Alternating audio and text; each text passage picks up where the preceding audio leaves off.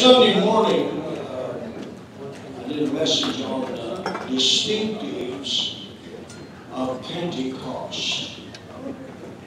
Those qualities that identify you, make you different. We hear quite often in this pulpit, we are a Pentecostal church. So I say tonight, oh really? Prove it. It's like saying I'm a farmer, and so I have the right to say, well, where's your fruit? Where's your harvest? Where are your fields? Your orchards? Just because you own a tractor doesn't make you a farmer. In Southern Illinois, they have hobby farmers. And I've run into some of these people, maybe be in a nursery or something, and I run into them. And what they are, they're from the city. And they sold their homes for a fortune. And they can go to Southern Illinois and you can buy acreage for maybe $1,500 an acre. And so they'll buy 10 acres, maybe 20 acres, build a nice home for maybe $140,000. And they put a barn on it. And they get a couple of goats and a pony. And they want to get their kids out of the city many times. But they don't really grow anything or produce anything. And they call them hobby farmers. It's like saying you can hoop because you bought a pair of Air Jordans. I remember years ago, this guy, back when I used to play a lot of ball, this guy used to come and he was Michael Jordan from the crown of his head to the sole of his feet. And he went on the court, but that's all he was. It was all clothing. So tonight, I want to do part 2 on distinctives of Pentecost. How do we know? What are some of the biblical hallmarks of Pentecost? And I preached on that Sunday morning about Pentecostals have passion. Pentecost is power. Really, in Acts, Jesus said, you shall receive power. After that, the Holy Ghost is come upon you, power to accomplish and power to witness. Tonight, Acts 10, verse 44. While Peter was still speaking these words, the Holy Spirit fell upon all those who heard the word. And those of circumcision who believed were astonished, as many as came with Peter, because the gift of the Holy Spirit had been poured out on the Gentiles also. For they heard them speak with tongues and magnify God. Then Peter answered, can anyone forbid water if they should not be baptized who have received the Holy Spirit just as we have?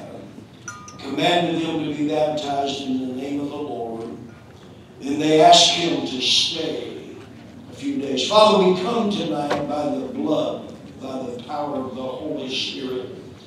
I pray, God, saturate us, fill us, God, with your power and spirit. Energize us, God. I'm praying the Holy Spirit of conviction fall once again on this nation. God, help us. Help us, God, be instruments of revival in this generation. Amen. As Pentecostals, we depend on the Holy Spirit of God. In other words, we anticipate the Spirit of God coming down, visiting us. We're expecting the Spirit of God to show up in our services, in our lives, in our ministry. I tell all the song leaders over the years, I said, you must pray, and when you get up to lead singing, you have to create an atmosphere where the Spirit of God can move and come down and touch people. Our faith is linked to this dimension of the Holy Spirit. In other words, as Pentecostals, we're expecting the Spirit of God to be active and personal in our lives. We sing that chorus, "Come Holy Spirit, fall afresh on me." That other old chorus, it's the Holy Ghost and fire, and it's keeping me alive. In other words, we have to position ourselves as Christians. We are positioning ourselves. We are listening for. We are expecting and waiting and dependent upon the Spirit of God to be active in our lives, in our services, in our behavior, in our personality, and in our ministry. Are you Pentecostal? I've been places, sad to say, and preached, and it's like the congregation, they weren't expecting God to come down. They weren't even the pastors sometimes, sad to say, just want to wrap it up and go eat or something. But we're talking about a lifestyle of faith. The Spirit of God speaking to us, going before us. We're talking about the Spirit of God guiding us, ordering our lives, our behavior, our language, our ministry. In other words, the Bible says we need to walk in the Spirit. The Bible says we need to live by the Spirit. Romans 8:13. For if you live by the Spirit, you put to death the deeds of the body, you will live. Do you live by the Spirit? Verse 14, for as many as are led by the Spirit of God, they are the sons of God. This is the battle, is positioning yourself to be led by the Spirit of God. I ministered Sunday morning. So many people battle sin. They battle the flesh. They battle temptation. They battle addictions. They battle family curses. They battle insanity and emotions. And they're trying their best. But if you just get filled and full and be led by the Spirit of God, you'd be amazed how easy it is to conquer that stuff and walk away from it. Submit yourself to God, resist the devil, and he'll flee from it.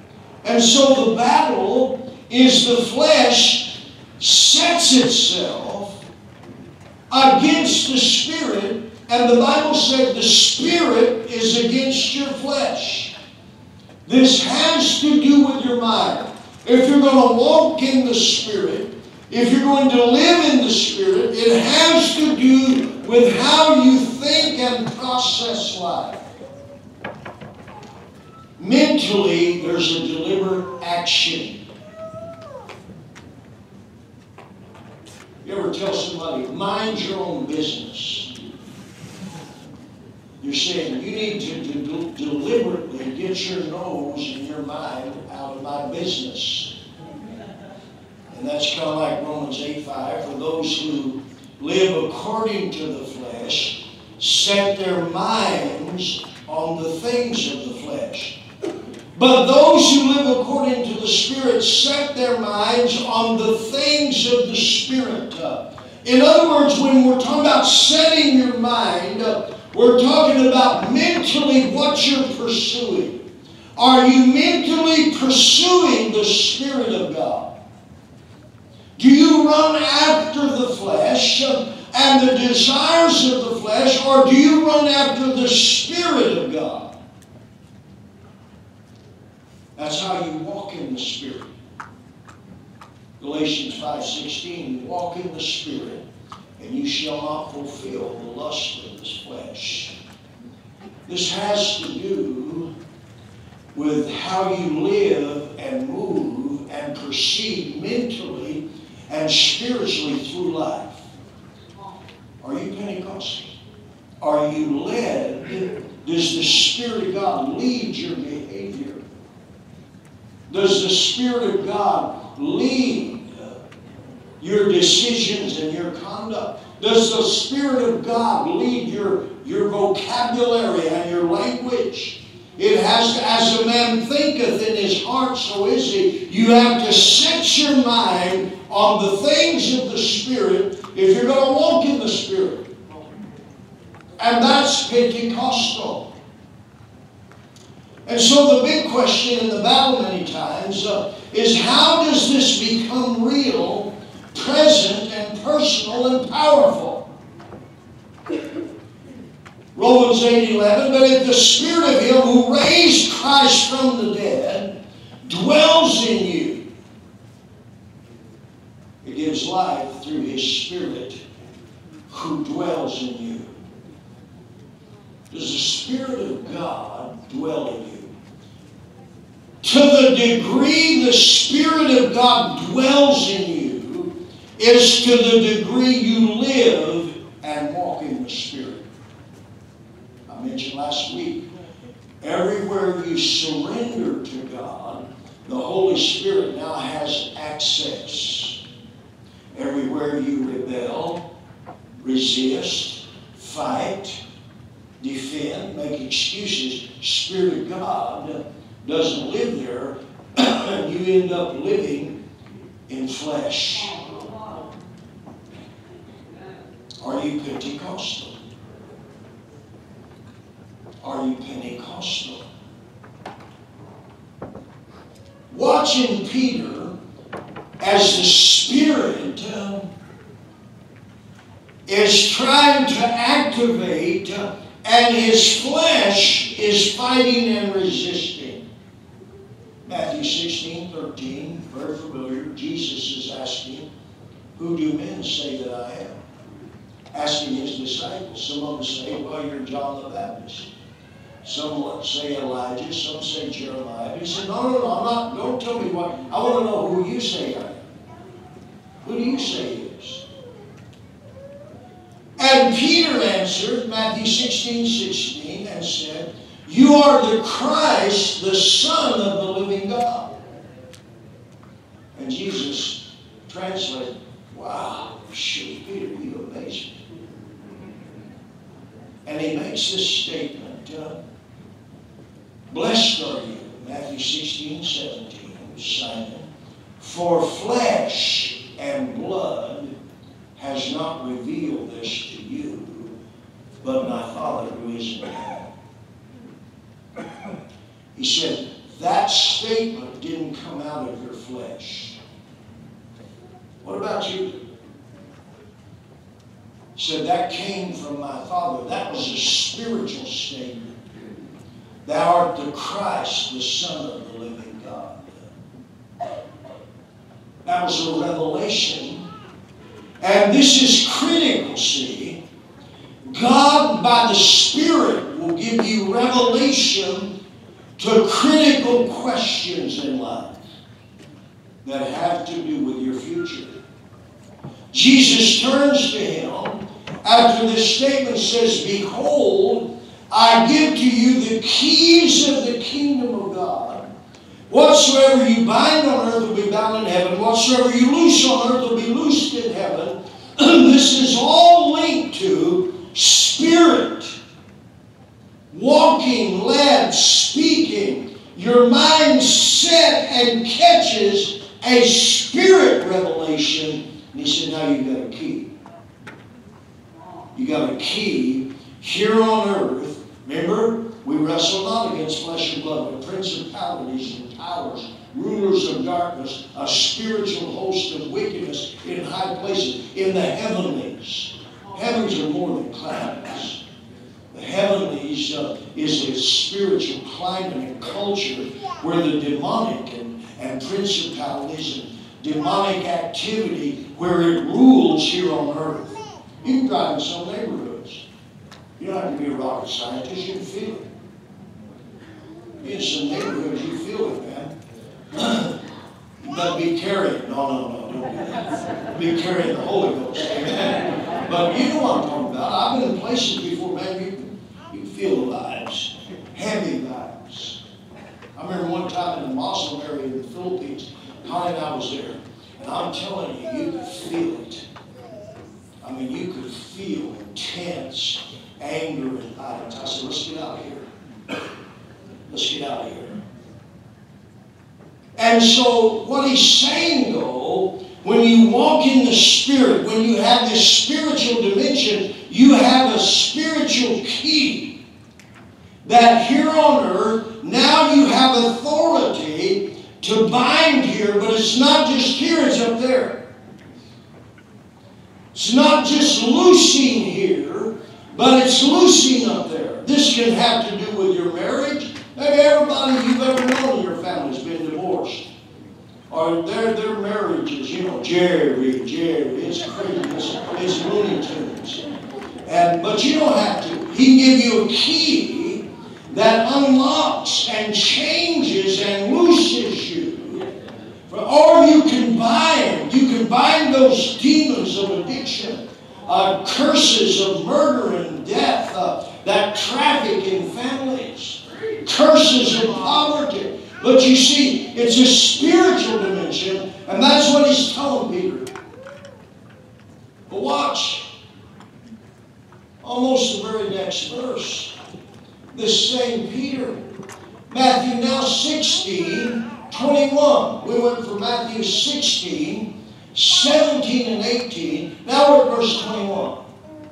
Same chapter, same book, just a couple of verses. Jesus began to show his disciples, verse 21, that he must go to Jerusalem, suffer many things, be killed and raised the third day. Watch Peter.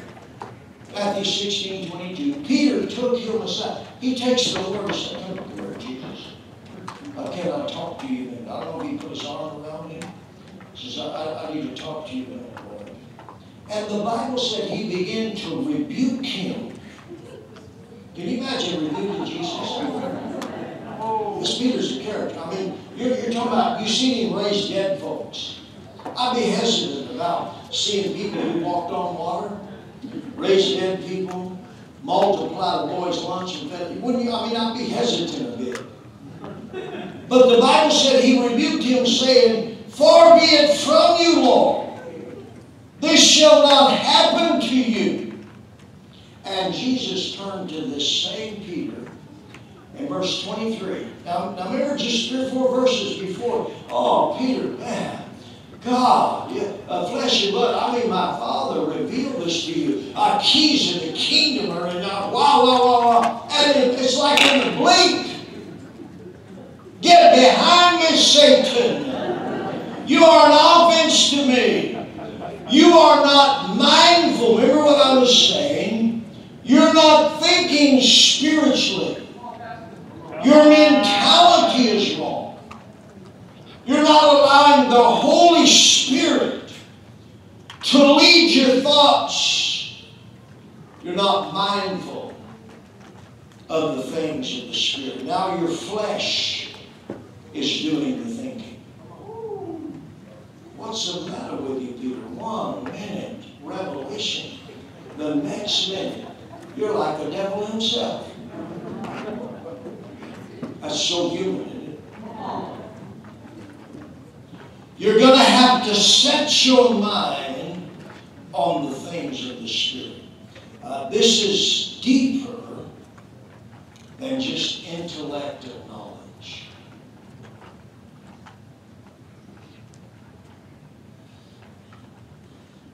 Where's your interest? Where's your interest in life? Your heart. In your business, sports, hobbies, leisure, physical, material world. Where's your interest? Where's your mental pursuit? I do many things over the years. I'm a husband. I'm a father. I'm a grandfather. I'm a great-grandfather. I'm a pastor. I'm a preacher.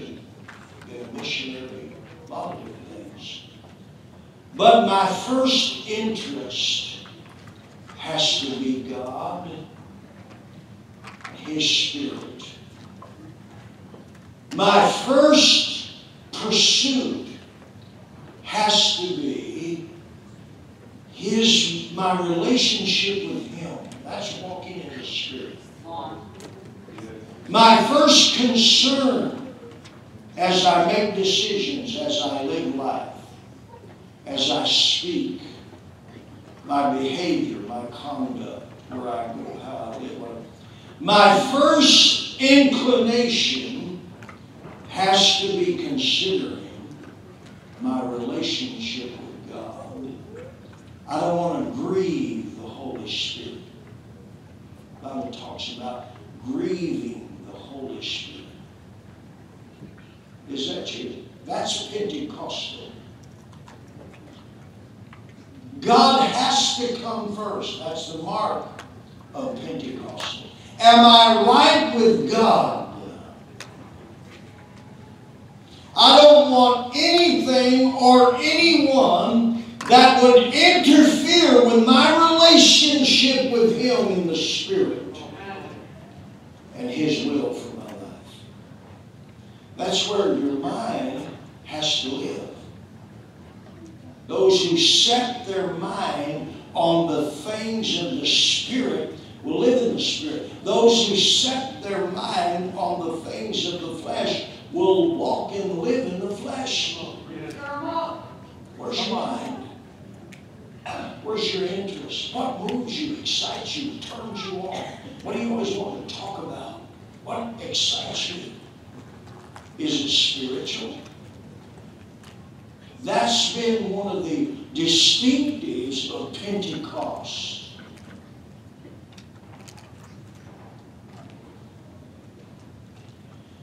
If you read about the Holy Spirit always glorifies Jesus. I will send the Spirit, Jesus said. He will not speak of Himself, but He will glorify me. So when I walk in the Spirit, or you walk in the Spirit, your life glorifies Jesus. That's Pentecost.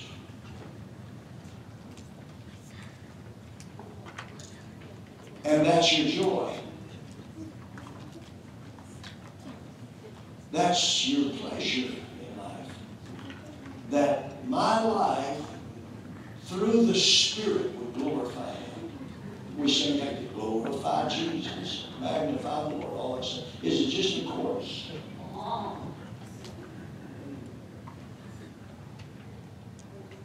Pentecostals are sensitive to the Holy Spirit. They're known as people of the Spirit. You can't read the book of Acts without seeing on every page the fingerprints of the Holy Spirit. Watch in our text. We have an encounter here, 2 chapters, Acts 10 and 11, basically, of Peter and Cornelius. They are so opposite. They are in 2 different worlds. One is a Gentile, the other is a Jew. One is a fisherman, the other is a Roman centurion soldier of the Italian regiment.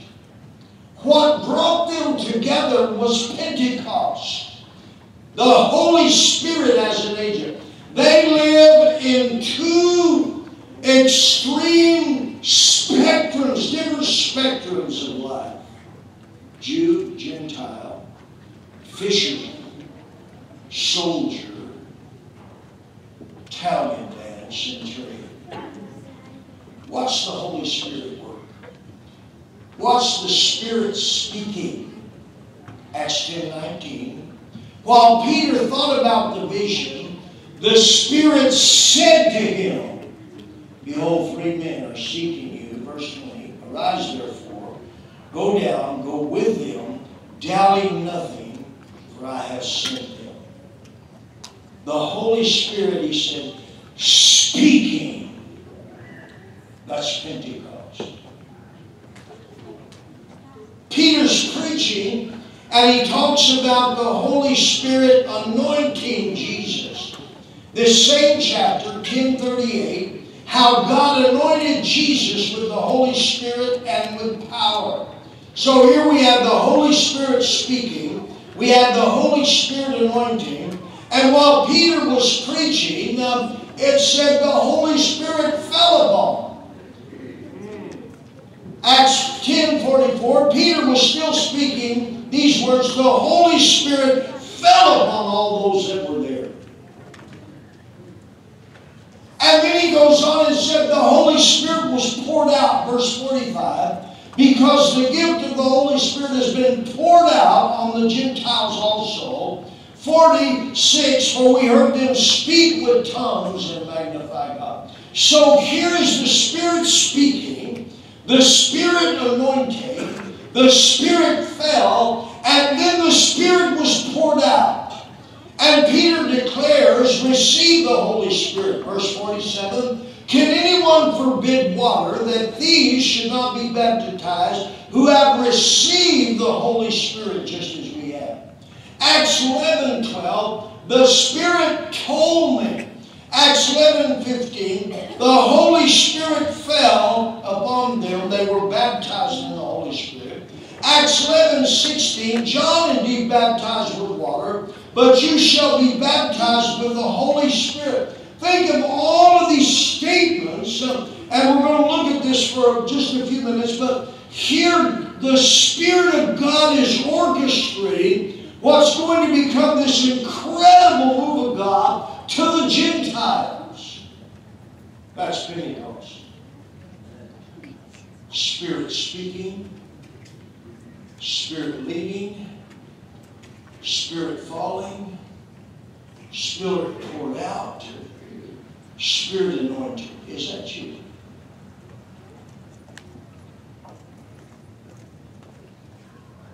Barnabas was sent. Revival broke out, and so Peter has to go. They send Barnabas. And the Bible says one of the reasons they sent him because he was full of the Holy Spirit. Acts 11:24. He was a good man, full of the Holy Spirit and faith. Agabus, he was shown by the Spirit. In other words, here's a man there, he's a prophet, Acts 11:28.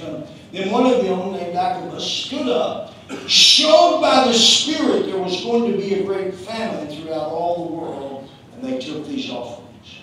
Now think of this. Think, the Spirit showed him the future. They chose the man because he was full of the Holy Spirit to come and minister. The Spirit's falling, it's being poured out, it's speaking, he's speaking. Are you Pentecostal? Do you experience that the Spirit of God speak to you? Leads you? Are you sensitive? Remember what I said? Pentecostals are sensitive to the Spirit of God. Do you hear His voice in the Spirit?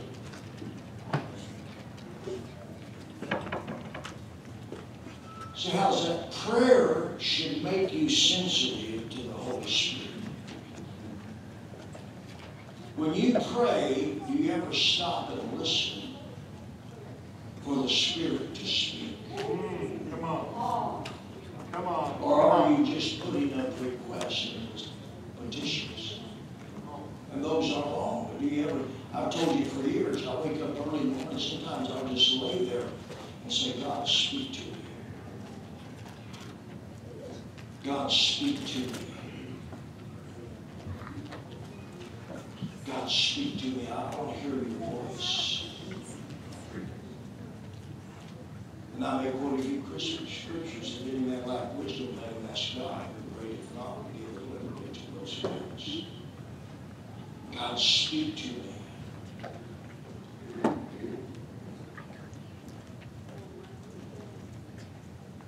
Both of these men, who are key players, 2 chapters given to this revival, were men that it recorded their prayer.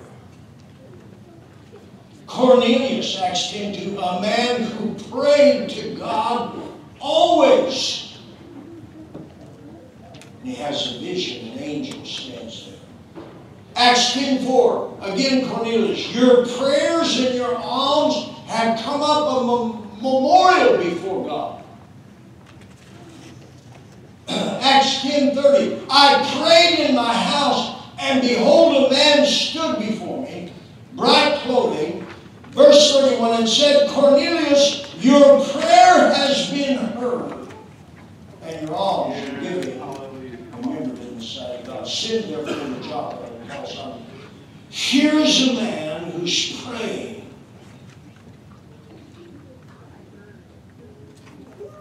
Always, it says. That's a mark. Pentecostal people pray.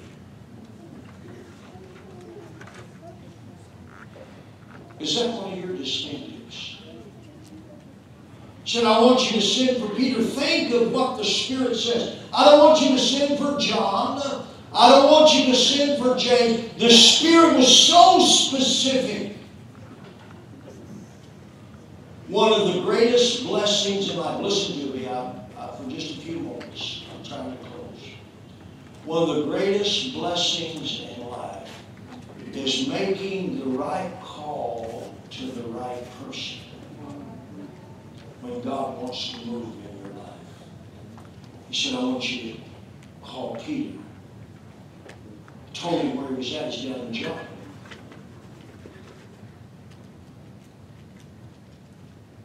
Simon the tanner's house. You can't just call anybody. This is where I believe a lot of people miss destiny. They miss these divine appointments. They miss these divine connections with people who God has designed to be a blessing, to bring a dimension of God into their life. They miss it because they call the wrong person. They call people who don't pray. They call friends and family who are not spiritual and don't pray. He calls Peter. Where was Peter? Peter was praying. Paul Campbell had a stroke a number of years ago. Some of you know him, pastor and leader at the East Coast. He told his wife, told his church, he said, Pastor Campbell's going to come and pray for me and I'm going to be healed.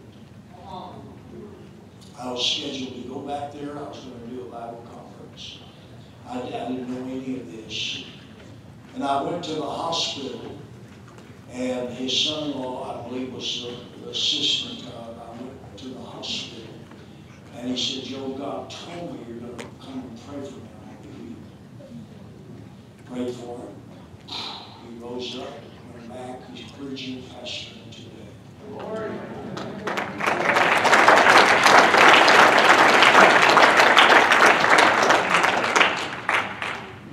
Pentecostal people, in their prayers, God hears. He heard Cornelius' prayer and began to orchestrate people that are going to be critical to his whole family getting saved, his whole household.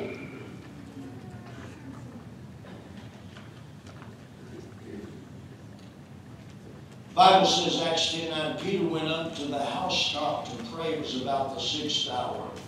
In biblical times, that would have been noontime. At noon, he's praying. And God prepared him. I won't waste time on the sheet and all that, but he prepares Peter for his coming. Prayer prepares you for people you wouldn't expect. Prayer prepares you for people that you wouldn't normally relate to.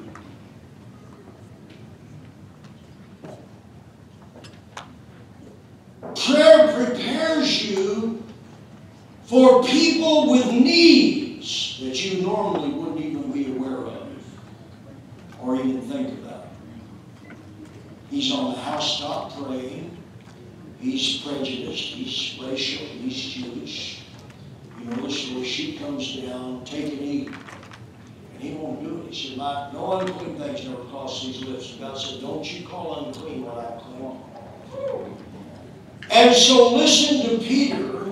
He goes with his men. When he arrives at Cornelius' house, Acts 10:28, he said to them, you know how unlawful it is for a Jewish man to keep company or go to one of another nation. But God has shown me that I should not call any man common or unclean. Verse 29. Therefore I come without objection as soon as I was sent for. God showed me in prayer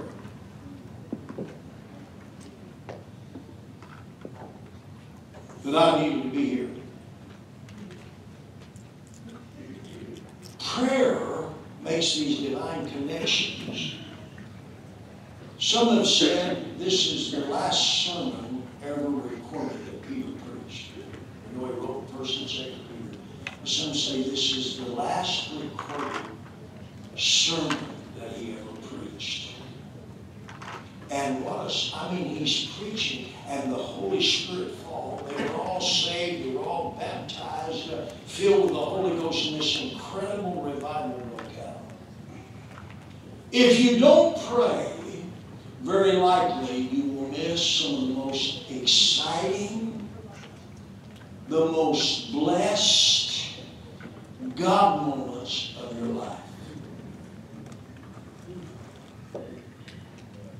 Pentecostals pray and are waiting and anticipating God to speak and move. If you pray, God will speak to you. I want you to witness to this person. I want you to tell this person about me. God will make just these contacts with people, and you have nothing in common, but there's a divine connection. And the next thing you know, you're ministering, praying, triggered this incredible revival in the Gentiles. Have you ever wondered how many times you may have missed a God moment because you didn't pray or listen for the Holy Spirit?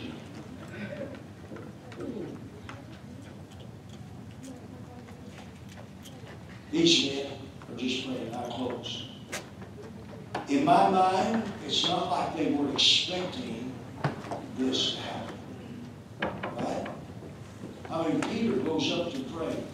He's not expecting this whole sheep thing and God speaking to him and Gentiles knocking on his door.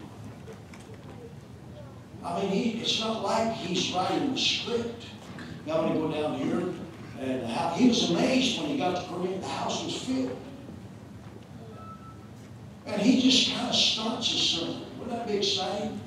I get up here Sunday morning and just start to preach about the birth of Christ. Oh, the Spirit of God falls. And just people laying on the floor. People running to the altar.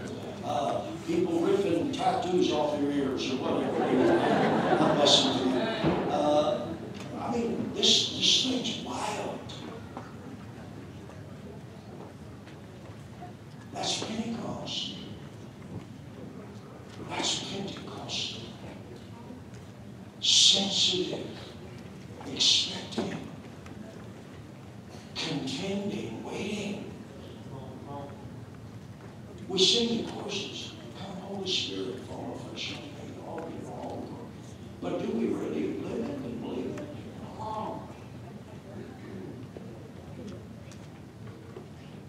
I ask you to bow your head with me this evening.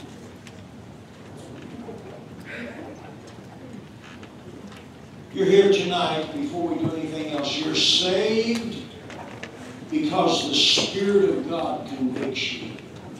The Bible says no man can come to God except the Spirit draws him. Draws him. That's a powerful thought. You're here tonight, you're here, you're unsaved, it's because the Spirit of God ushered you into this place. He may have used people, someone may have invited you, but you ever just have a thought? You ever be talking to somebody, I remember Hugga talking about he's witnessing to this family, that he's working, and they said, you know what, we've just been talking about what you're telling us. That's the Spirit of God. Spirit of God. You're here tonight. Salvation, to be born again, is such an incredible thing. It staggers my mind. When you repent, God, I'm sorry, I messed up. I don't know what I'm doing. Stumbling through life. Like going, oh God, can you forgive me? And one prayer of repentance changes you, your future, your whole world. It's called being born again. You get to start over. You're here tonight, you say, Pastor, that's me. I need to pray that prayer. You lift your hand, lift it up that I can see it. That's me. That's me. I need to pray that prayer. I'm not right with God. I lift it up that I can see it. I see your hand. God bless you, sir. Thank you. Who else? Who else? That's me. Backslider. Come to church. I preach Sunday night, not church kids. Part of the song. Come to church. But you're not clean. You're not saved. You're not living right. Or you know how to act and how to behave. The courses. You need to come home, you lift your hand, prodigal son, daughter, you lift your hand and join me. Is anyone else? That's me, Pastor. That's me. That's me you're talking to. Here's my hand. Here's my hand. I want you lifted your hand. Would you come up out of your seat, come and find a place to pray? You lifted your hand. Would you come? Distinctive of Pentecost. I want to ask you to stand your feet with me. Front to back, side to side. I want to open these altars. Are you led by the Spirit? Do you set your mind on the things of the Spirit or on the things of the flesh? Are you sensitive to the Spirit? Can God speak to you through His Spirit? Are you on the housetop praying at noontime? Are you praying always like Cornelius? You're at your seat, you may be seated. I'm telling you, we are Pentecostals. We love the presence of the Spirit, the Holy Spirit of God. We live for the Spirit. We don't want anything or anyone to interfere or interrupt our relationship with God and His Spirit. We're Pentecostal. Oh, God, you came over my full of fresh God. Oh, and mercy. We need to pray like never. Oh, God, you came over my Shamba. Hallelujah.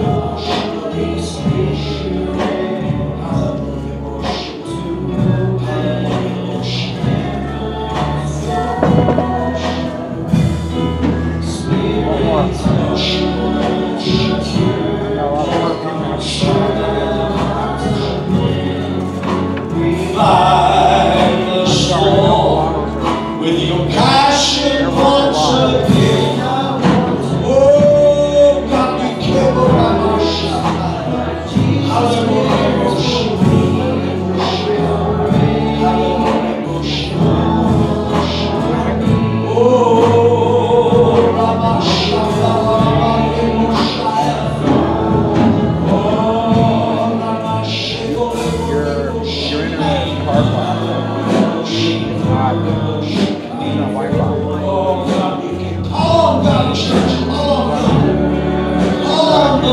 Wi-Fi. Do you have a, wish you have a Wi-Fi card? Probably does. That's the first car.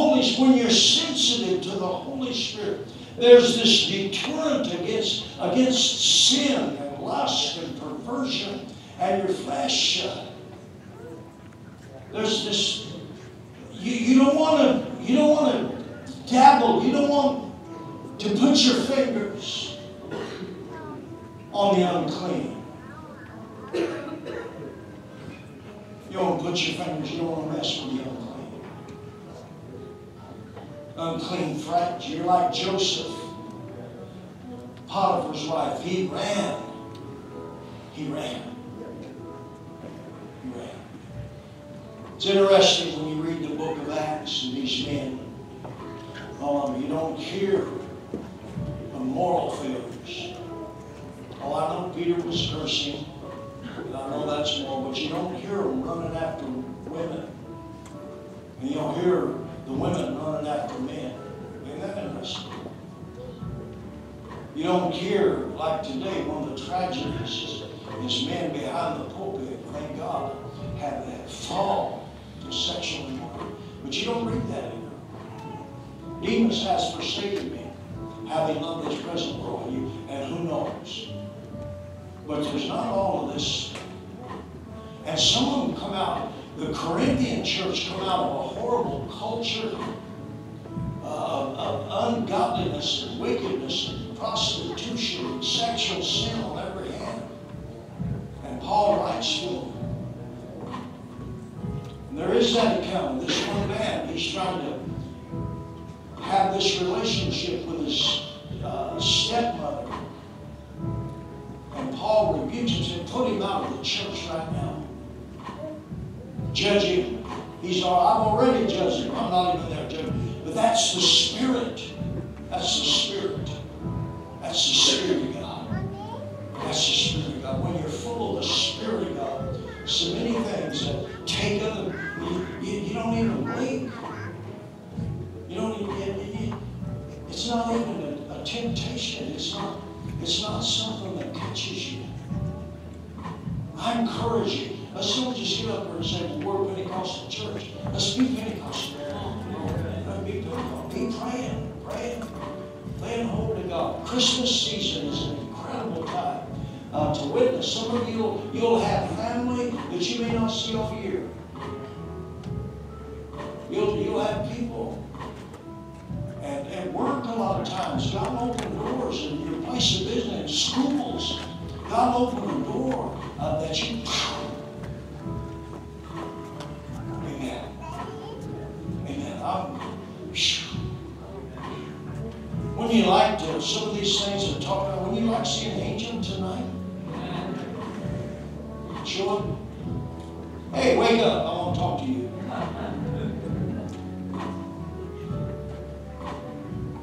Book of Acts has no end because it's still being written. You and I are the book of Acts of 2020, soon to be 21. Amen. Always just lift your hands. Let's just begin to give God praise.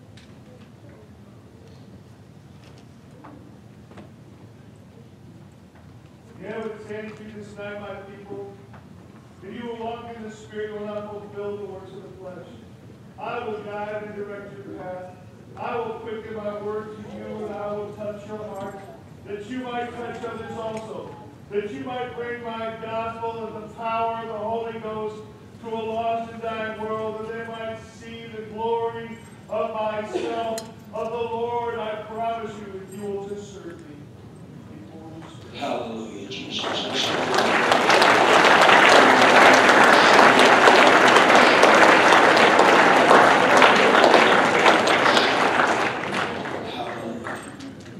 Hallelujah, Jesus. I want to ask Jason to close in prayer.